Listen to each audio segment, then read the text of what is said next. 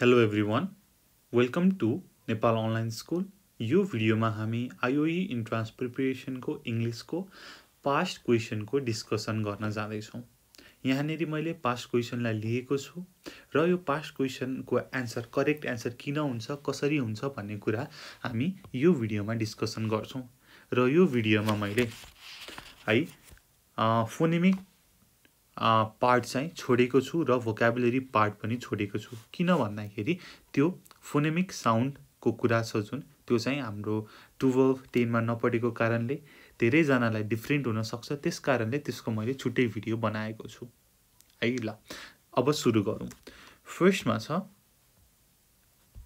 he committed suicide out ... despair भनेर छ। म त यो हेर्ने बित्तिकै नै आउट अफ डिस्पेयर करेक्ट हो है भनेर भन्छु। ठीक छ, म यो हेर्ने बित्तिकै आउट अफ डिस्पेयर हो भनेर भन्छु। किन भन्छु त भन्ने कुरा आउँछ। किन भन्दाखेरि मैले अफमा एउटा रुल पढेको छु जसमा चाहिँ tired of, proud of, out of.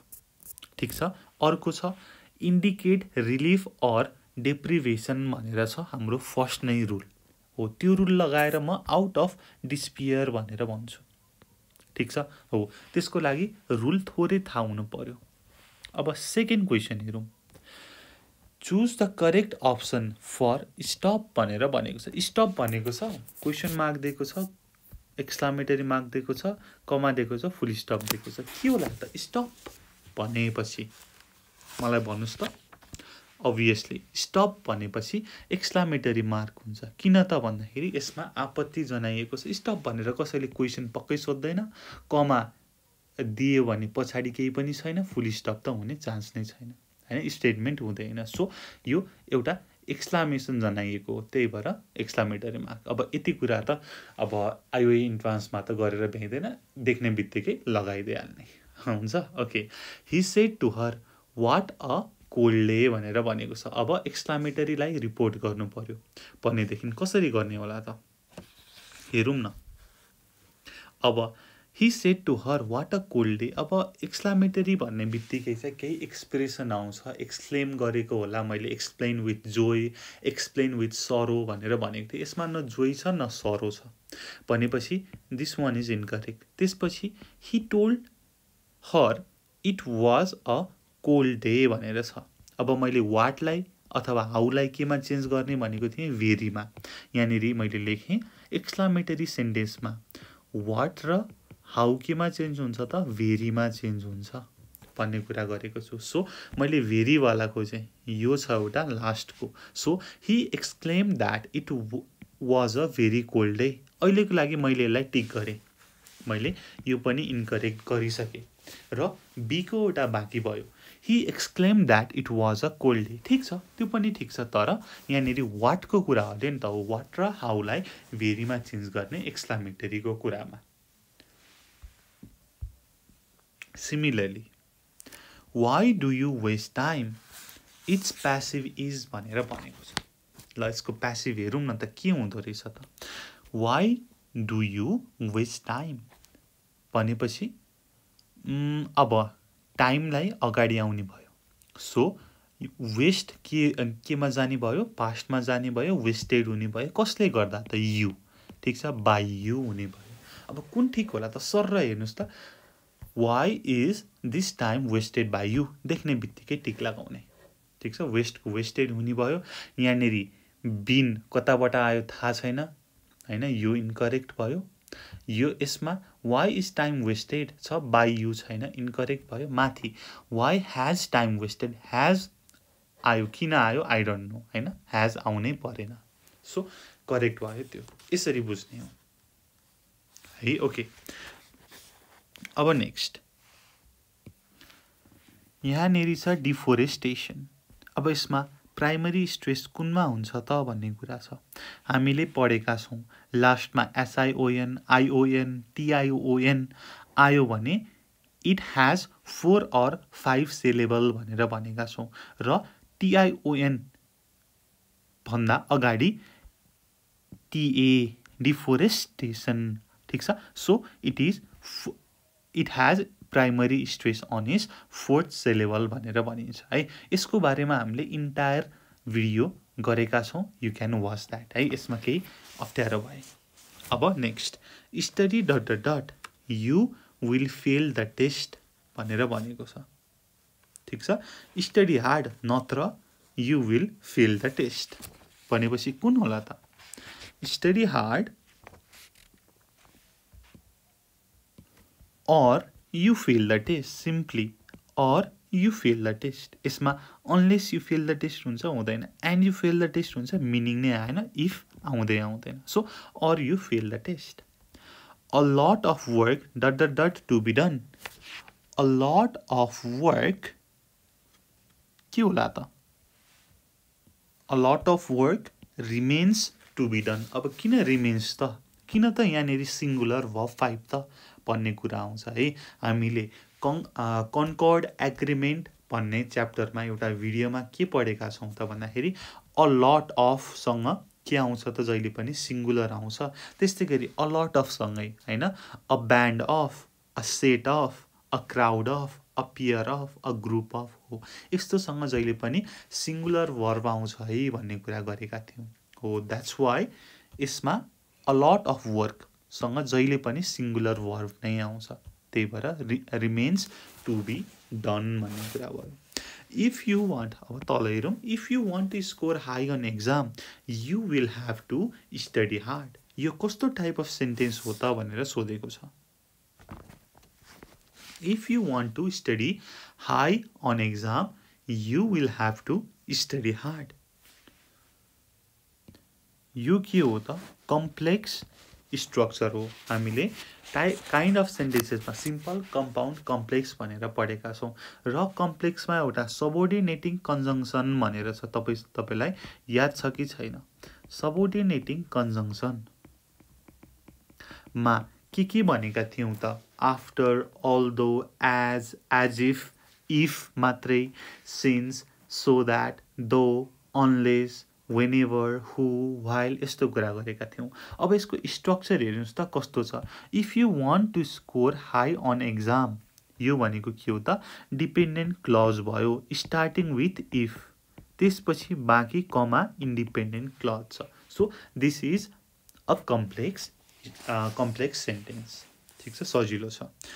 Up goes the hill and down goes the river. Up and down are के हो त? अप र डाउन भनेको भनेर सोधेको छ। अब अप र डाउनको कुरा गरिएको छ। फर्स्टमा त प्रिपोजिसन हो कि होइन हेरौँ, होइन है, यहाँनिर प्रिपोजिसनको प्लेसमा आएकै छैन। देन के त? एड्जेक्टिभ भनेको नाउनलाई क्वालिफाई गर्ने छ त गरेको छैन। देन नाउन त हुँदैन अप र डाउन, बाँकी रह्यो adverb. Yes, it is the adverb. यसले डिरेक्सन देखाएको छ। Up goes the hill and down goes river भनेर। The teacher gave us new exercise, it's pattern is भनेर भनेको छ। ल यसको प्याटर्न के छ त हेरौँ है त। द टिचर, मैले यहाँ लेखेँ तल, the teacher gave us new exercise.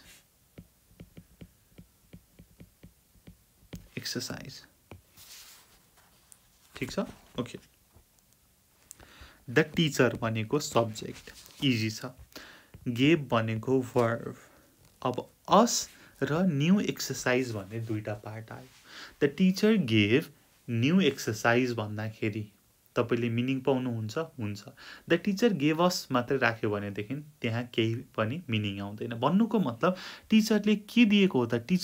टिचरको डाइरेक्ट रिलेसन केसँग छ त भन्दाखेरि न्यू एक्सर्साइजसँग छ। प्लस टिचरले दिएको वर्बले के दिएको छ त? डाइरेक्ट अब्जेक्टसँग चाहिँ रिलेसन बनाएको छ। गेभको चाहिँ न्यू एक्सर्साइज मात्रै चाहिँ डाइरेक्ट अब्जेक्ट हुन्छ र अस भनेको इन्डाइरेक्ट अब्जेक्ट हो। This is Y B is the correct answer. ठिक छ, ओके। ल अब जाउँ next. What an exceptional student this is. यहाँनिर सिधै अरू केही हेर्नै परेन, सिधै एक्सक्लामेसन मार्क लगाउने। किन त? What an exceptional student this is हैन कस्तो खतरा विद्यार्थी यो त भनेर भनेको छ आश्चर्यले। अब वाट आउने बित्तिकै क्वेशन हो त भनेर भन्नु होला तर होइन। What an exceptional student this is question नै हुँदैन। फुल स्टप लाग्ने नै भएन, लास्टमा आइफोनको त कुरै छैन है, सजिलो भयो, एक्सक्लामेसन मात्रै। There is dot dot dot sorry there is a party dot dot dot club and it is यहाँनिर इट इज अथवा इट्स मात्रै हो, यहाँ डबल भएछ, it is dot dot dot 5 भनेर भनेको छ। यसको करेक्ट एन्सर के होला त भन्दाखेरि there is a party at club it is an 5। कति बजे त 5 बजे एट क्लब। एट क्लब किन त भन्दाखेरि हामीले पढेका छौँ के भन्दाखेरि चाहिँ टेम्पोररी एड्रेस को लागि at the hospital, at the market, at the park, similarly at club. ठीक छ, सजिलो छ, no worries. John shed where there is a will there is a way भनेर भनेको छ। अब यसको इन्डाइरेक्ट स्पिच के होला त हैन, कोटेसन दिएको छ, यो भनेको डाइरेक्ट स्पिच भयो, इन्डाइरेक्ट स्पिच। जोन सेड यसको correct answer be. John shed where there is a will there is a way. यो सेयिङ भएको कारणले यसलाई जस्ताको तस्तै लेखियो। हिज पर्फर्मेन्स प्लिज्ड अस।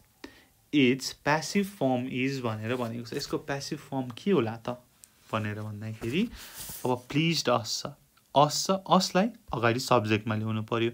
वी भनेपछि अब पास्टमा जाने भयो। We where pledged with his performance, by his performance हैन, with his performance भनेर लेख्नु पर्यो। Similarly, the word government gets its primary stress on its syllable भनेर भनेको छ।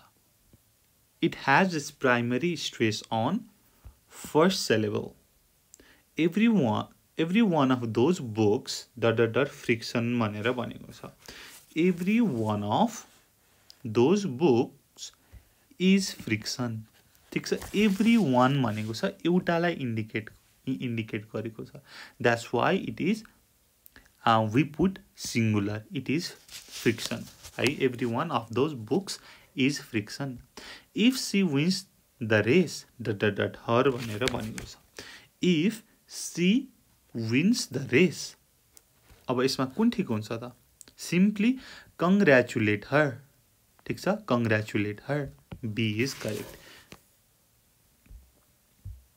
अब यो किन भन्दाखेरि sorry if C should win the race, यो चाहिँ हाम्रो के छ कन्डिसनल सेन्टेन्सको कुरा छ।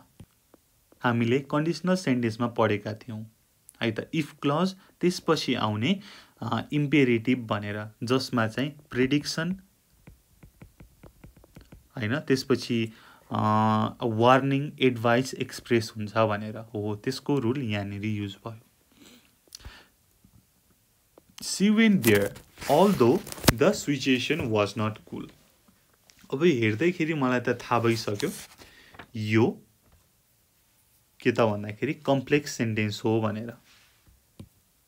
अब मैले किन यो सिधै कम्प्लेक्स सेन्टेन्स हो भनेर भने त भन्दाखेरि यहाँनिर अल्दो आइसक्यो, सबोर्डिनेटिङ कन्जङ्सन, after, although, as if, whenever, त्यसै गरी वेयर, सिन्स, सो द्याट, यो आउने बित्तिकै complex. Plus C went there के हो त भन्दाखेरि independent clause, सबोर्डिनेटिङ कन्जङ्सन, then dependent clause. Easy छ, कम्प्लेक्स अल्दो देख्ने बित्तिकै कम्प्लेक्स। मैले एउटा कुरा भनेको थिएँ कम्प्लेक्स सेन्टेन्सको लागि it is always wise to search subordinate कन्जङ्सन to determine complex sentences भनेर है, यो कुरा यहाँ लागू भयो। अब यस्तै गरी next Hee choose dot dot dot here भनेर छ भनेपछि ही चुज्ड टु स्टे हियर, यसमा इन्फिनिटिभ लाग्छ, टु स्टे हियर। किन यहाँ इन्फिनिटिभ भयो त, टु स्टे भयो भन्दाखेरि मैले इन्फिनिटिभ जेरन्ड पढाउँदाखेरि इन्फिनिटिभ लाग्ने केही भर्ब र एक्सप्रेसन छन् जसलाई चाहिँ सम्झिनु है भनेर भनेका थिएँ, जसमा चुज पनि पर्छ। जस्तै agree, am, appear, bag, begin, care, choose, consent, hesitate यस्ता थुप्रै छन्। त्यस कारणले to stay है त्यो चाहिँ एक्चुअली तपाईले सररै हेरेपछि चाहिँ थाहा हुन्छ है त। इन्फिनिटिभ कस्तो वर्ब र एक्सप्रेसनसँग आउँछ मोस्ट कमनली र जेरन्ड कुन चाहिँ वर्ब र एक्सप्रेसनसँग आउँछ भनेर तपाईले एउटा रफ आइडिया लिनुभयो भनेदेखि यो के त जेरन्ड र इन्फिनिटिभमा चुज गर्न सजिलो हुन्छ। र 14 we consider the matter very important भनेर भनेको छ है। We consider the matter very important. अब यसको स्ट्रक्चर हेरौँ न त के हो त भनेर।